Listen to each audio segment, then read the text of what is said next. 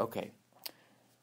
So this is Stefan, and Walter's here sitting next to me in my billiards room, former billiards room. There's no billiards table anymore. My wife took it out. There's just a bunch of gray wallpaper. And Walter's been here for a while in Houston. How do you like our fair city? Oh, it's a wonderful city. I'm glad to be here, and I'm glad to be on your podcast. If we form a new state, I will do what I can to get you welcomed here. Oh, you're very kind. Thank you. So Walter and I have been buddies for a while, been hashing out issues in paper and in person at Mises events, etc. for quite a while. Yes. And we've talked this weekend, we've been together 3 nights now, about a lot of things. Retribution. Cabbages and kings. Bitcoin a little bit. A little bit, yeah. We didn't get the fractional reserve banking, but... IP, well, there's not much to talk about there. We agree on that too much. Yeah. Okay, so on the issue of voluntary slavery, Yes. which we've talked about before Yes. a little bit, and Spartan print. Yes. So what I thought I would do is try to summarize my take on your take on it, and you tell me where I'm wrong or where we disagree. Sounds good. All right? Or my take on our common Rothbardian influence or whatever. And the one problem I have with your analysis is that you rely upon a type of analysis Rothbard makes as well in his Ethics of Liberty, like where he talks about debtors, prison, etc.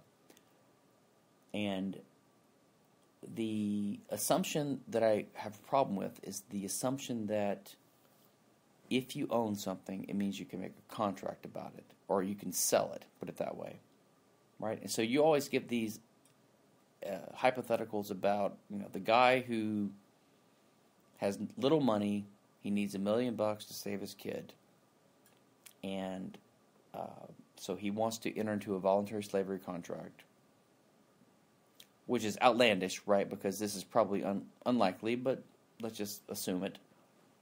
And so you're saying that if we don't allow these contracts, he won't be able to do the deal, right? But my question is, what is the thing that's stolen? And I see this ambiguity in the Rothbardian issue of debtor's prison as well. So let's take a typical contract of a debt like you're talking about. So someone loans $1 million to A on a given day, right? And they're supposed to do something in exchange for it. Be a slave, repay it in a year with 10% interest or whatever, right? Yeah. So the argument is that if you do not comply with the terms of the agreement, then you're a thief. In effect, yes. So the question is, what has been stolen? Is it the original sum of money, or is it something in the future when the performance that was promised is not given? Well, I think it's something in the future when the performance that was promised isn't given, because that's what the contract specifies that you should give. But are we or are we not getting off the issue of voluntary slavery by talking about debtor's prison, or do you see it as the same issue? I think they're related. And they're not the same issue, but they're related. Okay, we can talk about both. Let's talk about the debtor's prison thing just for a second. Sure. Because Rothbard says in the Ethics of Liberty that if you do not repay a sum owed, then theoretically you are a thief and could be sent to prison because retribution is, punishment is deserved in the case of an act of theft.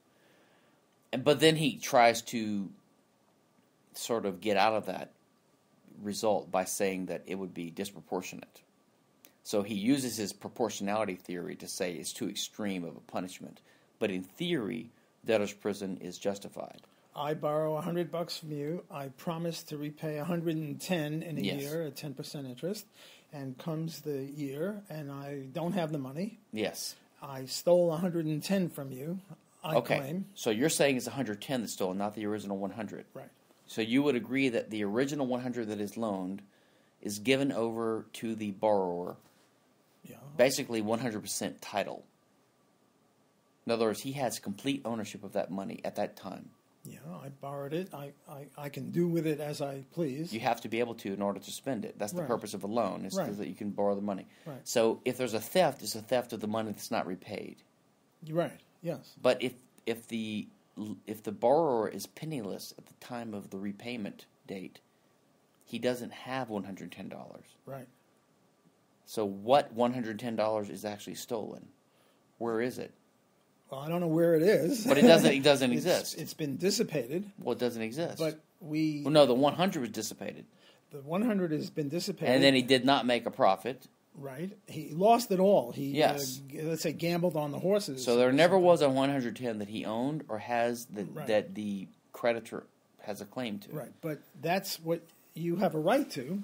Well. And I owe you 110, and now you can take it out of me in hard labor or a pound of flesh or whatever the deal is.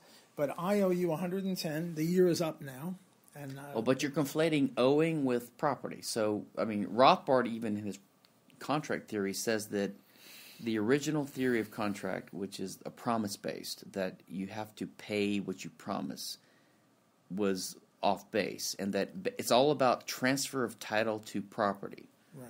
So if you view the way I view a debt contract, based upon Rothbard and Evers, and the way Evers elaborated on it, is that in a debt contract, the creditor gives $100 to the borrower on day one, and he gives it outright with no conditions whatsoever. But there's one condition. The condition is that there's another exchange, which is a future title transfer, 110 in a year. But we all know, both sides know, that the future is uncertain. That transfer might not happen. The debtor might not even be alive, and he might not have the money.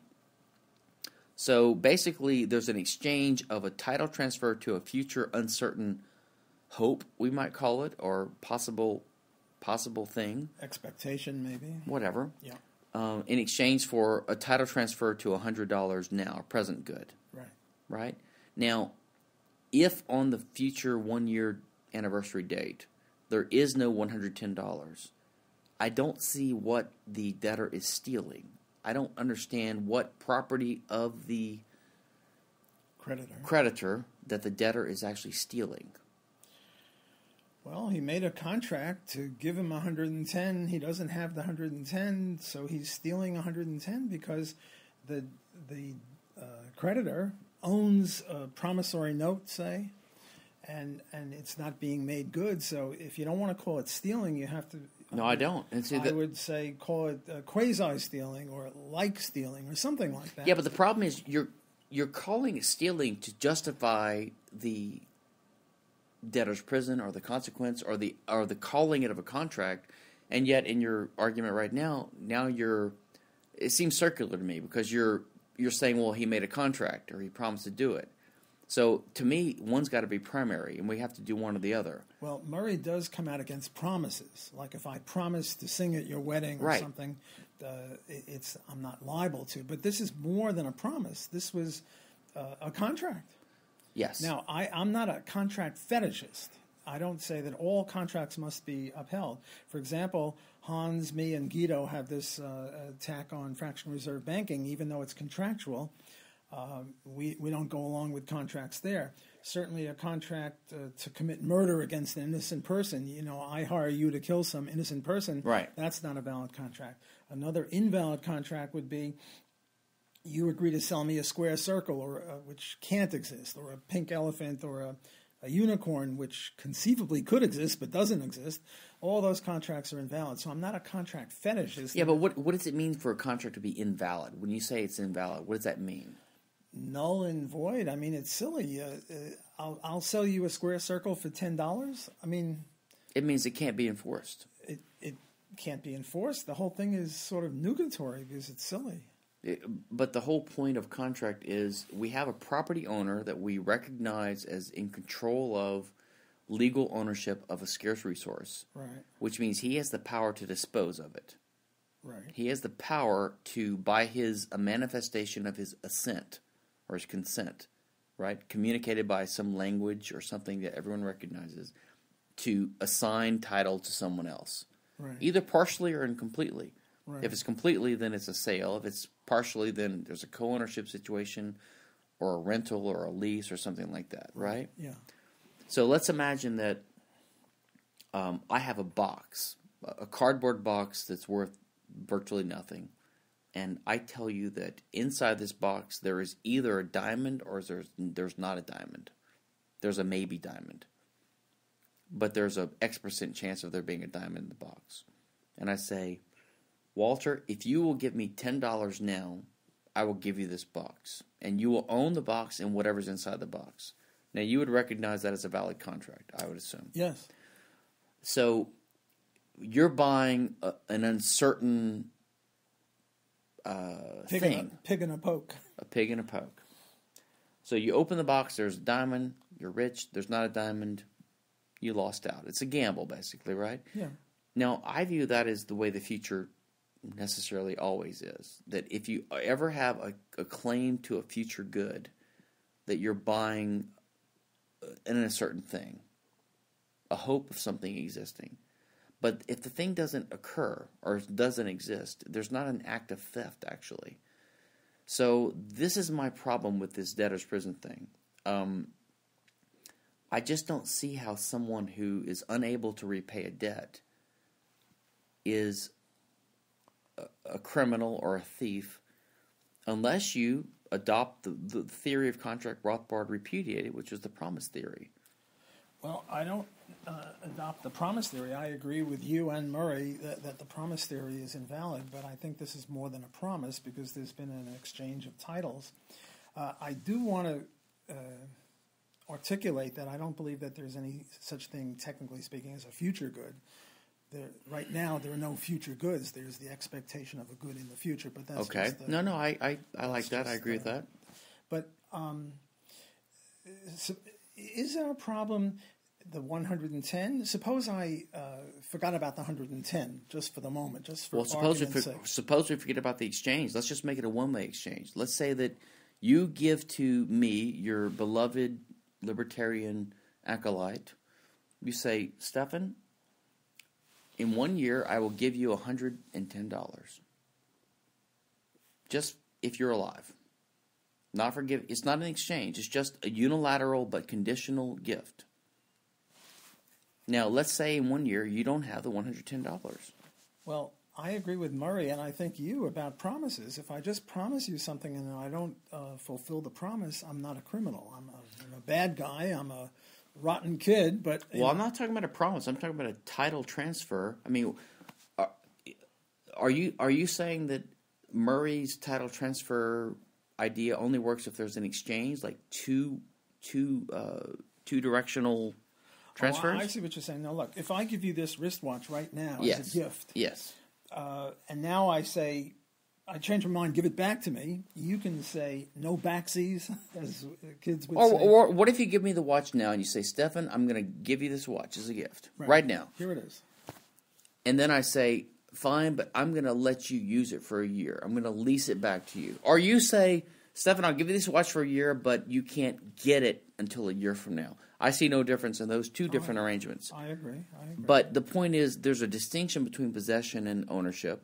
Right. That is right. So I would say if I give you the gift either now or I give it to you as of a year from now. Yes. And I don't come through in a year, I stole your watch. Yes. Either way. But let's say that you give me the watch now as of a year from now. In other words, you date it. You say that, Stefan, I think I'm not going to need this watch in a few months. No, I want it for a few months, but I'm going to go in and give it to you now. So in 1 year, the ownership will be yours. I'm giving you this watch now, and I say, Stefan, is it okay if I borrow it for a year? And yes. You say yes. Whatever. And now a year comes, and I don't return your watch. No. If you don't return it to me, I would agree that's theft. Ah, okay. We agree on that. But if the watch doesn't exist in a year, did you steal it from me? Let's say the day before the due date, the watch evaporates. lightning or someone hits steals it or whatever. I owe you a watch. It's your watch. Well, but I gave it to you. But and if you I don't say have, you gave it to me. What is the it? Well, I would say that if a year comes and either the watch evaporates or it gets crushed or something, I owe you, let's say, $100. Why? Which would be the equivalent. Why? Because it's your watch. I borrowed it for a year, and I'm not returning it to you. I got to give you something. But, Stefan, we did say we were going to talk about voluntary slavery. I'm getting to that. We're only going to talk about this for a few minutes, and we've already been talking about this. You're right. So let's talk about voluntary slavery, unless you want to do more on this. No. It's your show. So. That's fine. It's my show. My show. Okay. And maybe this was preliminary and pointless, but it was fun. Well, it was fun. Yeah, whatever. Okay, so involuntary slavery, and I see connections to what we've been talking about, but the problem I have with voluntary slavery is that there's an assumption by people that ownership of an object implies the right to alienate the title to it.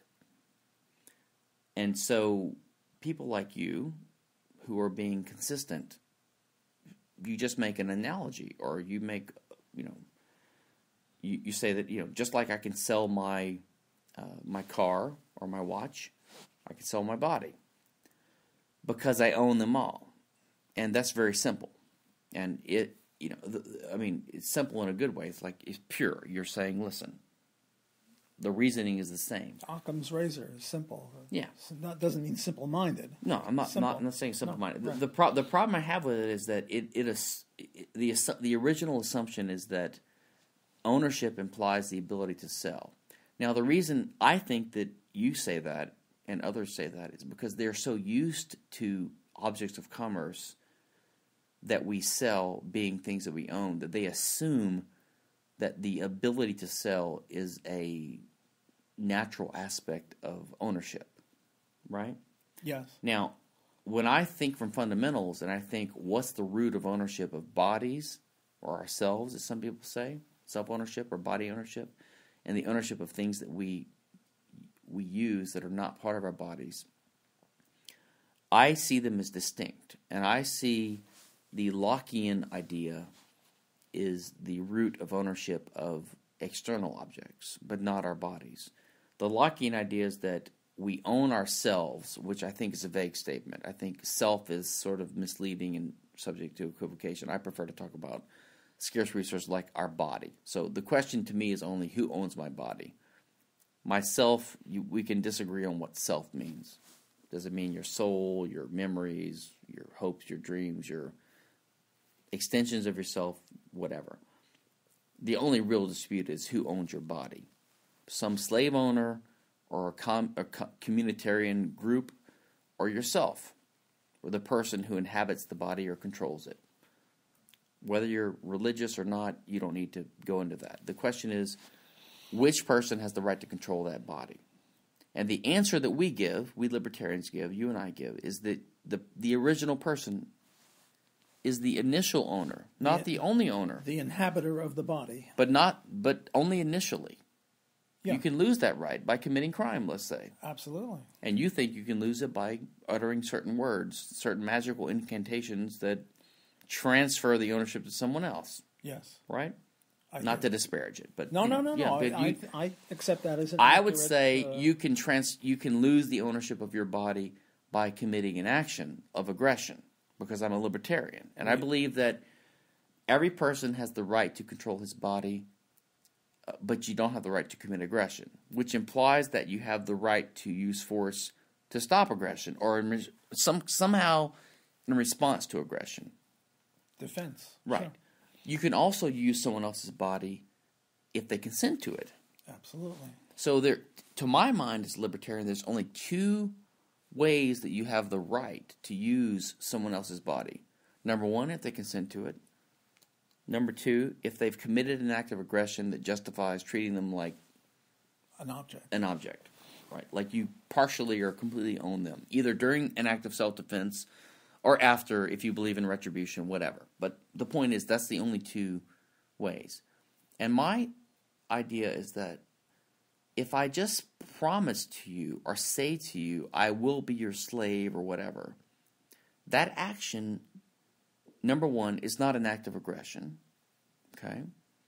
So then the only way that the master is entitled to use force against the purported slave later, if he changes his mind and tries to run away, which he would have to have the right to use force against him if he's going to be a legitimate slave owner, is if the guy's consented. Now, it seems to me our difference is that you think he did consent because he said so earlier. And I say he didn't consent because he said no now. Later. And to me, you would have to say that an earlier statement of assent overrides a later one. Whereas to my mind, it's always the most recent one that matters. Because, for example, let's say you say, let's get in the ring and box. Do you agree? Yes. We get in the ring.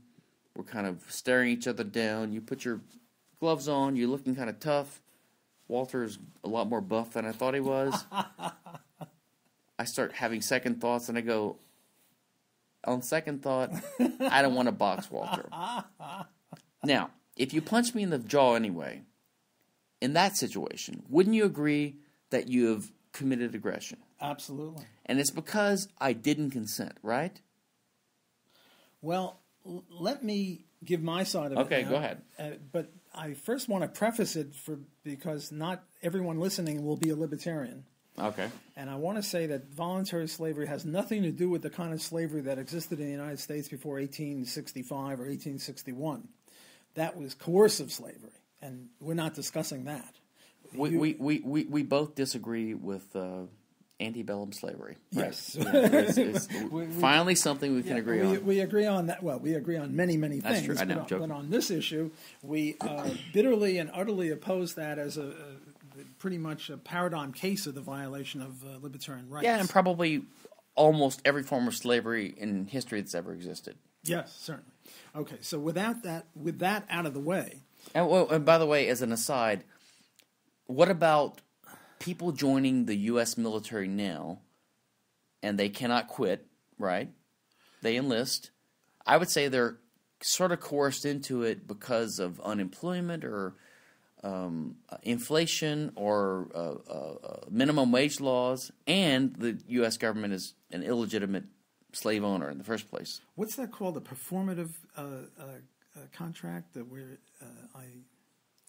There's a word I'm missing where I can force you to live up to your contract even though specific performance. That's it. Specific performance contract. That's what we're discussing. Yeah. Well, in my view, specific performance contracts are justified.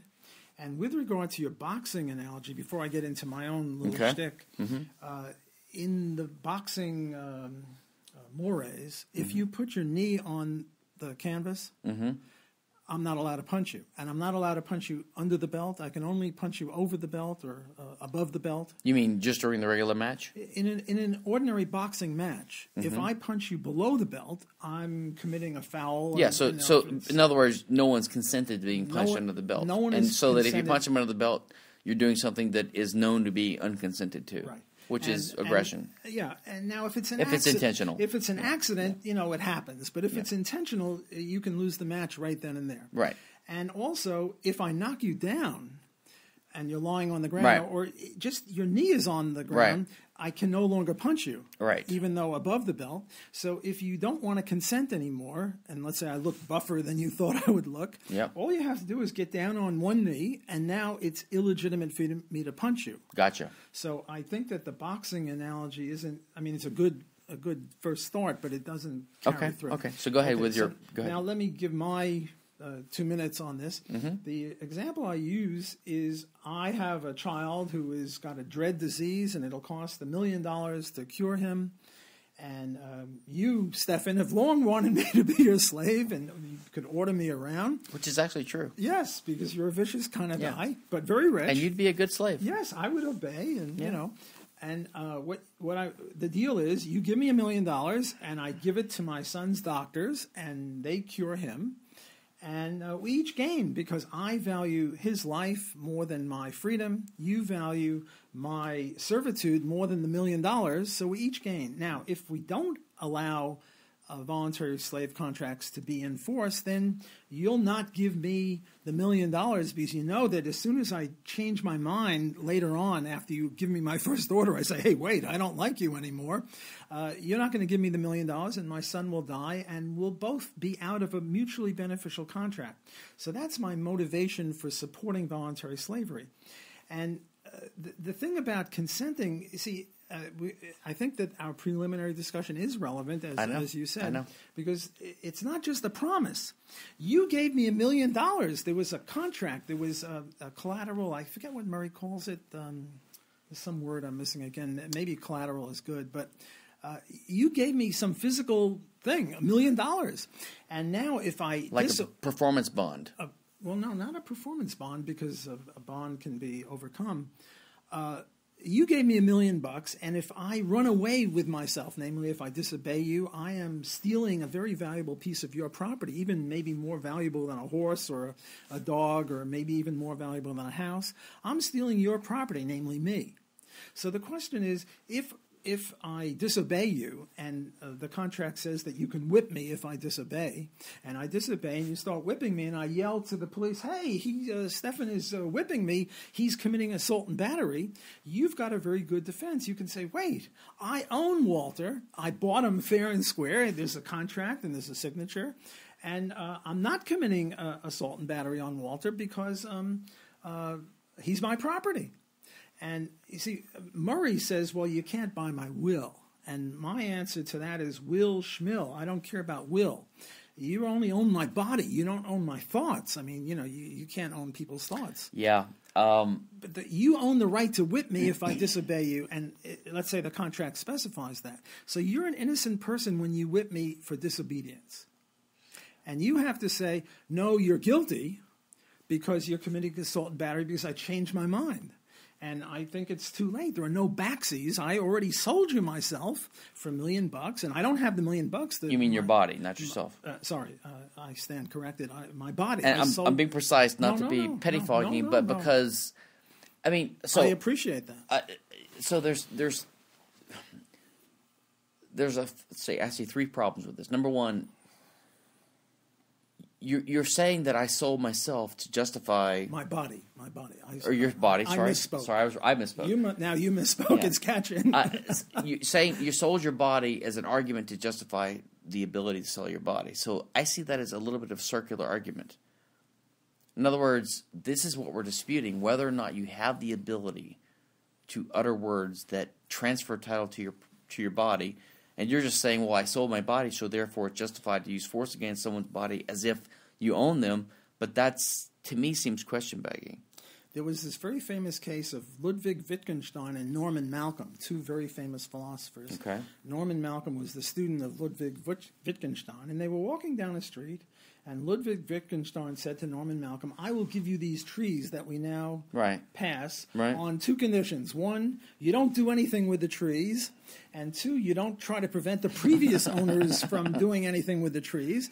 And what he was trying to tell Norman Malcolm was, look, if you can't sell it, you don't own it. And if you can't prohibit other people from doing stuff with it, you don't own it. Just because I give you these trees or sell them to you doesn't mean you own it. These two things are crucial. Yeah. And I say now that if I really own myself, I have a right to sell it. Myself. I know. And this not is... myself, my body. I keep slipping. Right. If I really own my body, I have a right to sell it. If I don't have a right to sell it, I don't own it. Well, it reminds me of these registries that sell you stars. You've seen this? You can name a star after yourself. Oh, yeah. There's private registries. So you pay them $20, and right. They'll send you a kit, and they name, I mean, there's billions of stars. So they just pick one, they put Walter Block Jr. on it or whatever. Right.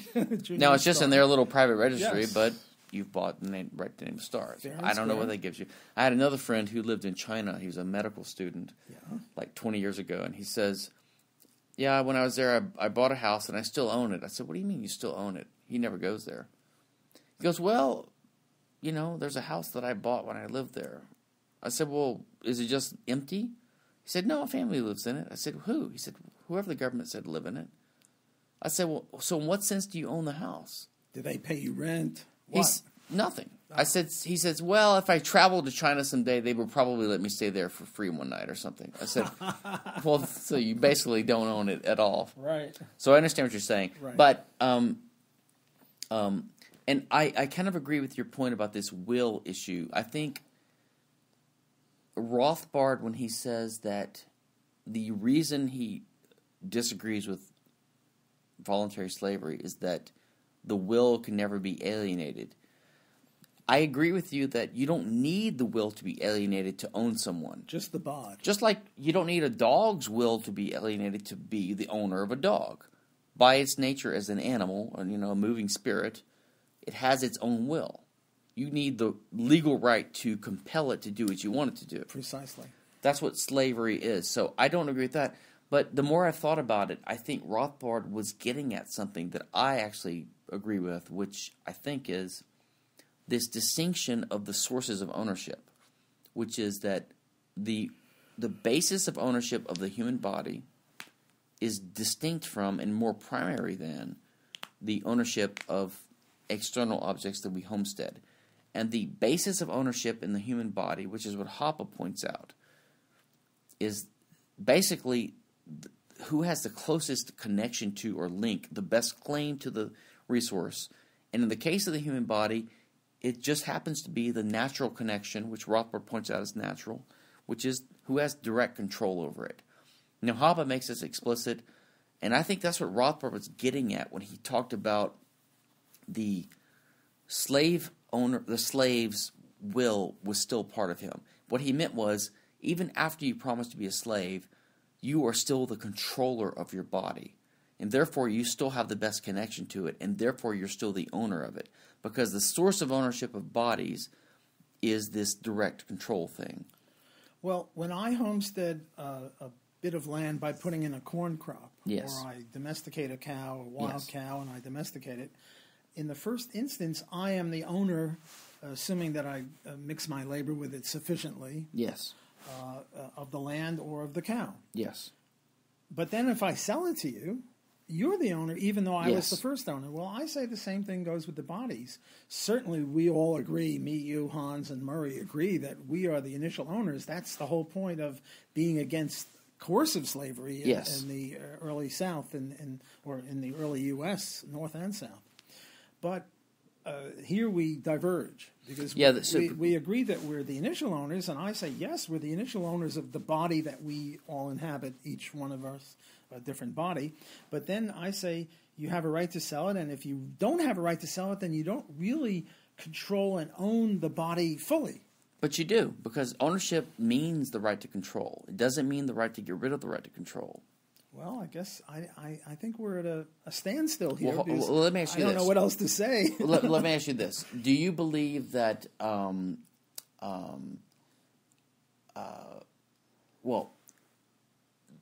the source of the right to own things, okay, does it come from, is there only one source? In other words, are you saying that everything comes from homesteading?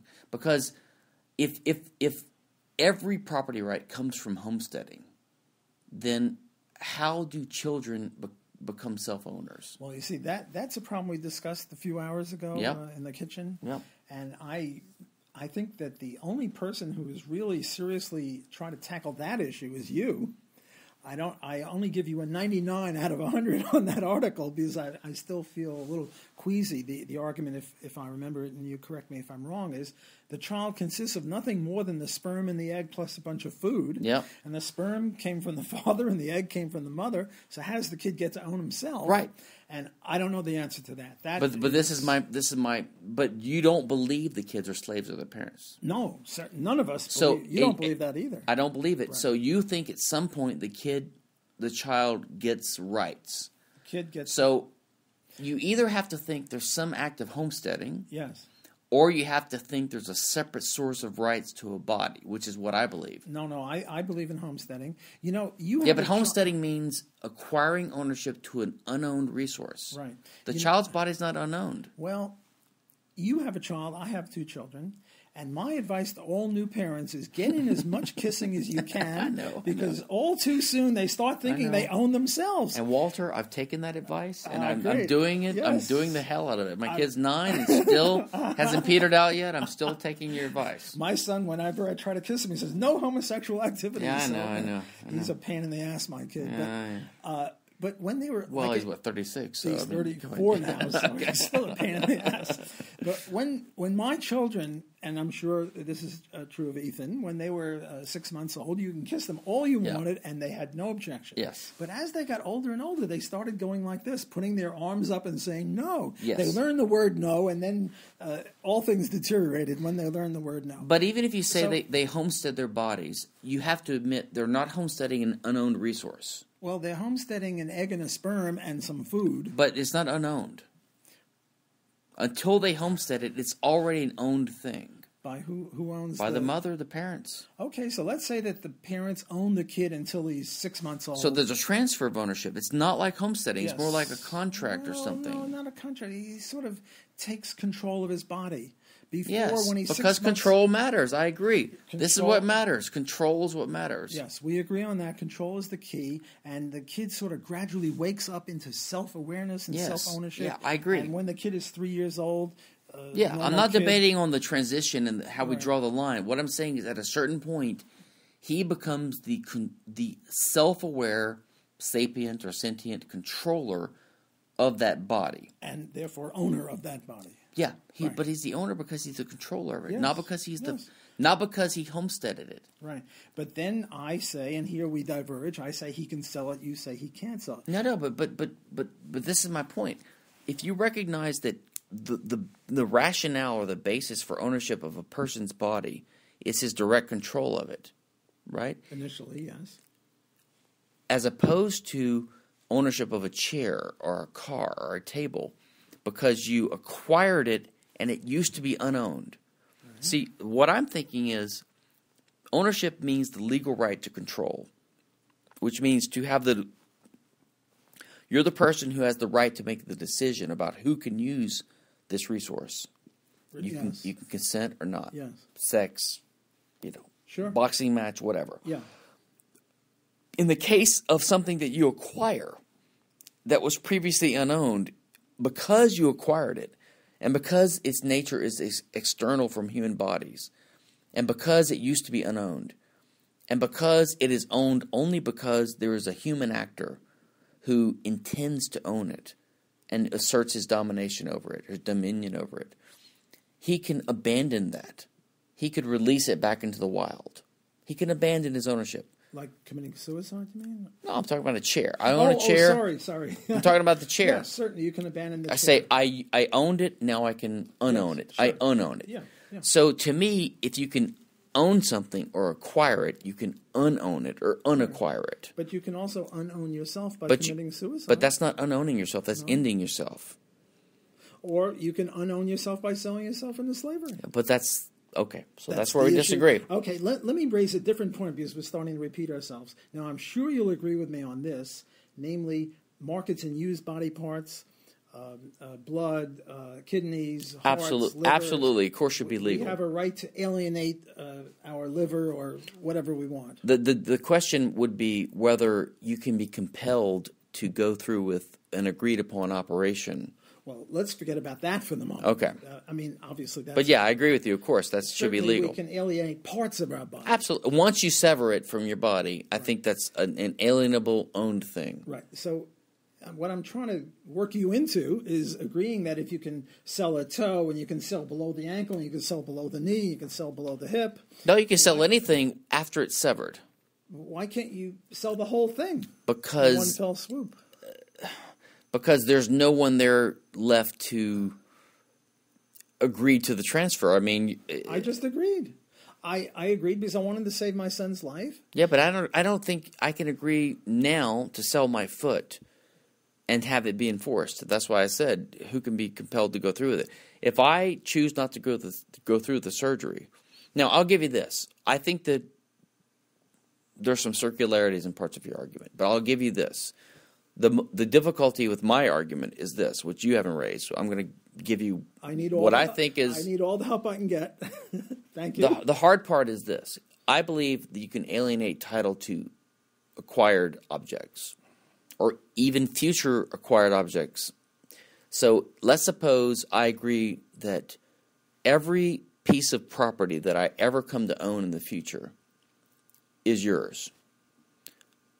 You're my master. Right. Now you're the slave, I'm the master. So you can't beat me for running away, but you can snatch every morsel of food away from me the second I get it. Huh. Interesting. Every dime I make from any job, you can take it from me. You can garnish my wages. You can garnish my food. Interesting. So basically that would give you the ability to compel me to do what you want, because if I don't listen to your orders, you can cause me to suffocate to death or die or whatever. Well, so, and I don't have a good argument against that, except for some kind of libertarian bankruptcy type argument, which is the ability to kind of have a little sphere of minimal living support that you can't alienate, but that makes me uncomfortable because it's like a bankruptcy argument, right? Yeah, no, welfare for the bankrupt. So if you could compel someone to do what you want by having them alienate everything outside their bodies, then you could achieve almost the same thing as with your body. Well, thank you. I appreciate it. I'm going to delete the last 2 minutes. No, don't you dare. Because, I want to make a meta discussion now just for a minute. All right. Get back to this. One of the things I enjoy, not only in this discussion, but in every discussion I've ever had with you, is that we're really not trying to beat up the other guy. There's no ego. We're really trying to get to the truth with a capital T. And if you see an argument that can help me or vice versa, you will articulate it. Now, I just don't see anything that'll help you. No, I'm kidding. No, I know. Well, thank you. But in truth, I'm actually not that upset by the idea of voluntary slavery contracts. It's just, to me, it's more academic. Oh, yeah. Because, to be honest, let's say we achieve Walter Lockean libertarian world, which would be 99.9% of what I want anyway. Yeah, sure. The only problem is people that are so stupid that they agree to... So stupid? They want to save their son's lives? Which will never... Yeah, whatever. Son?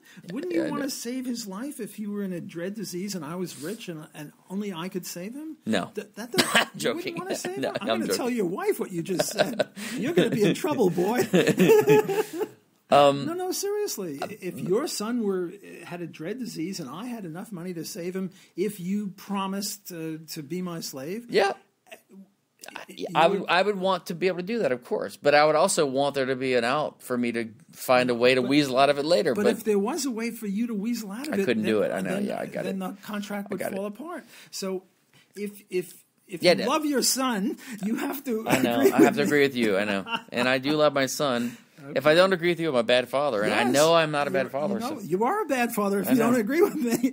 No, but my point is, really, to be honest, this doesn't upset me too much because, the worst case is we have a society where if you actually sign on the dotted line and you go through these formalities and you say, then you're a slave. It's like, well, I mean, I'm not too afraid of living in that society because if you really hate that idea, then just don't sign the damn slavery contract. And let your son die. No one's any worse off by having another option on the table. Hey, I think I've made a convert of you now. I'm just telling you, your world doesn't horrify me that much. It's just no. It's not just that it doesn't horrify you. It's that bad fatherhood is going to happen to you if you don't agree with me, boy. All right. Well, I think we'll call this one a draw, or at best. I'm happy to call it a draw. That was fun. All right, Walter. Thank you. Oh, it's always a pleasure. Now let's go watch some impermissible TV. Okay, sure. That's